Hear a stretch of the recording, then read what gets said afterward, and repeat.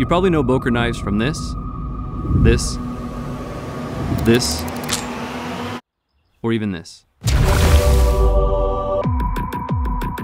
But you probably didn't know that Boker has been making incredible handmade knives for over 300 years in the same area of Germany. Is this where you guys make Boker knives? This is how we did it in the past. Okay. They survived wars, financial crisis, and even had their factory blown up.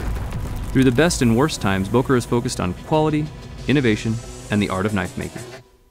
With all that unique history, we had to come to Germany and find out what it was all about.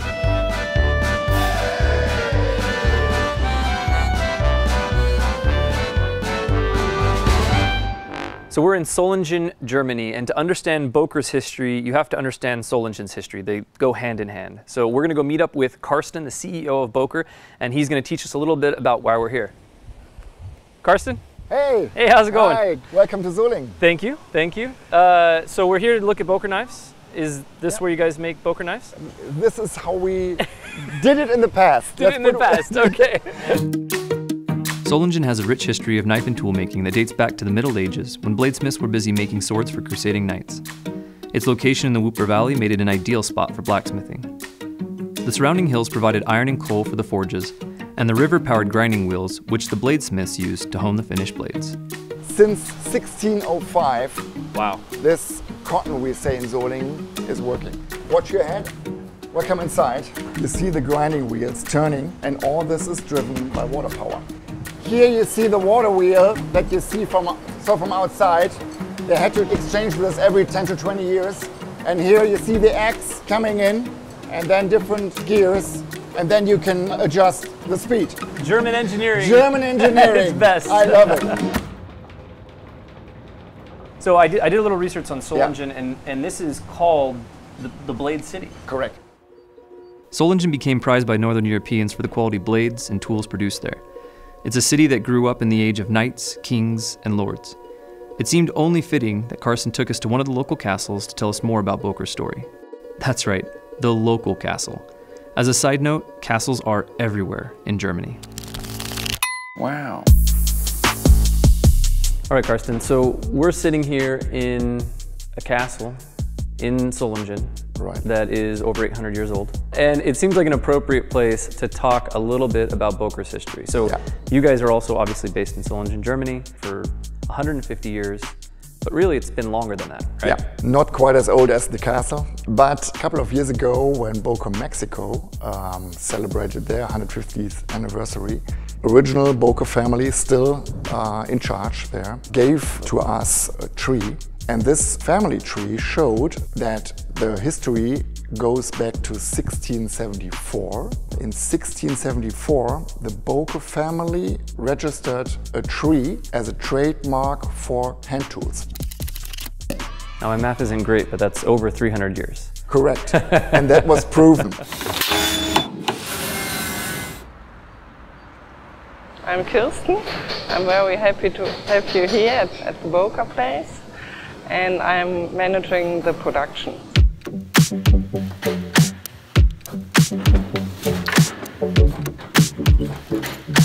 About how many knives a day do you guys turn out? It's between 300 and 1,000. It depends on the pattern we are producing. Now, on my way up here, I noticed I was seeing some CNC machines, and then I was seeing some machines that look like they're 50, 60 years old. This is what Boker Germany does then. You guys are kind of bringing the past and the future together to make a quality product there. That's true. We've been on the shop floor.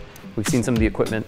I mean, some of that equipment that's operating today in your shop is literally older than most knife makers in the United States. There you see machines built before the Second World War, but still in process. There's no industry to supply us, so we have to build up our own machines. Well, the benefit of that is if it breaks, you know how to fix it, right? Hopefully. Correct. We have 2 guys fully employed building machines and fixing them.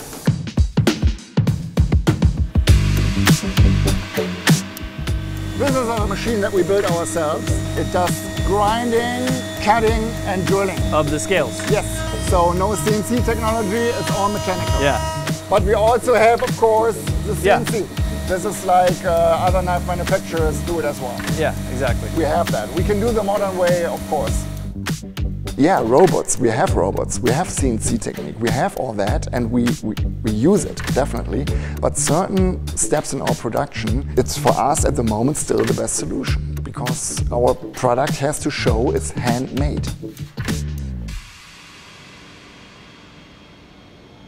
So first I show you the raw materials. It's, you know, all the special woods, and not only POM or ABS or micarta.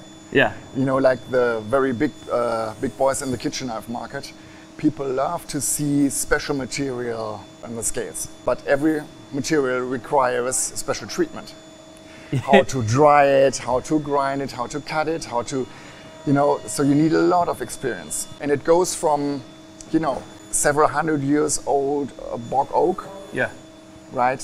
We even did the dinosaur bones. If you find a combination of a special material, a special event, and a cool story, if you make this triangle, Yeah. then you have a hit, like with Kalashnikov or the Leopard Damascus.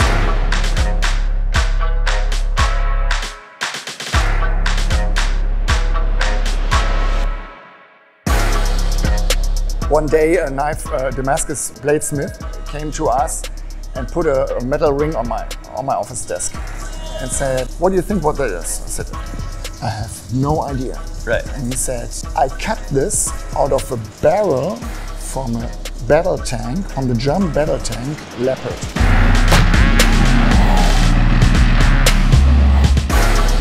And then he said, "Can we make Damascus blades out of this?"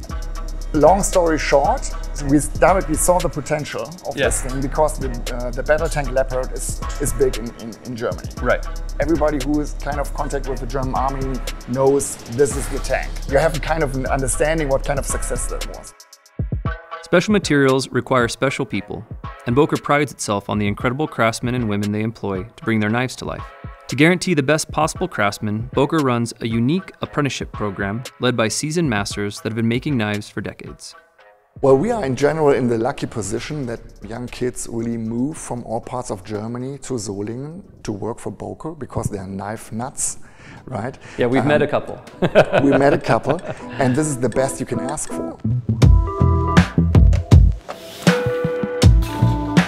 One guy is really talented, his name is Leonard. When he was a high school kid, he did a seminar at Boker, a sharpening seminar. His uncle gave it to him as a Christmas present.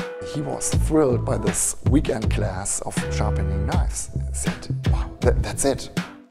My name is Leonard, I'm 21 years old and I'm currently the head of the stamping and milling department. I graduated from high school in 2016 and afterwards I decided to not go to college and study.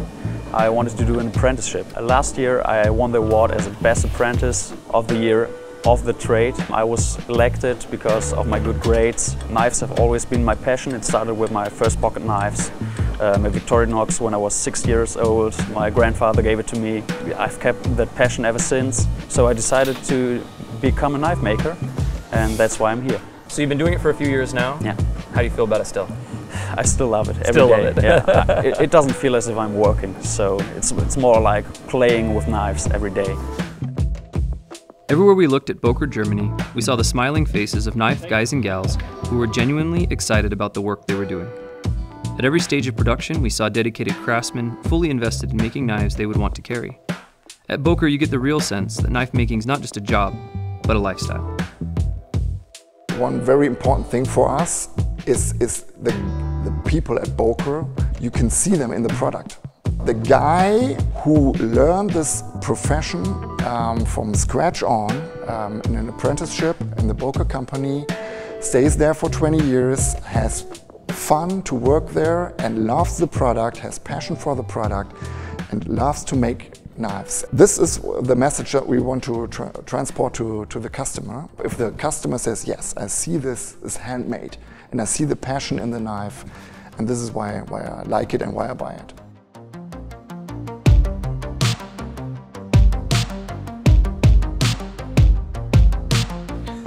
This trip to Solingen and to Boker, Germany has been eye-opening to say the least. I wasn't sure what we'd find when we were getting ready for this trip, but what we ended up finding was the heart of Boker knives. And with 150 years of history, with all the things that Boker's been through, all the things that they've survived, Boker may be the only knife company you can say it'll be interesting to see what they're doing 150 years from now.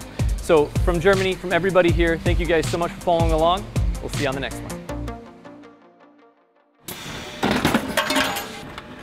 Look at that, guys. You buy one of these Bokers, I made half of it. All right, so you know that knife in the video that you were seeing a lot of? This is a Blade HQ exclusive. We brought some back from Germany just for you guys. Hit the link in the description to get yours now.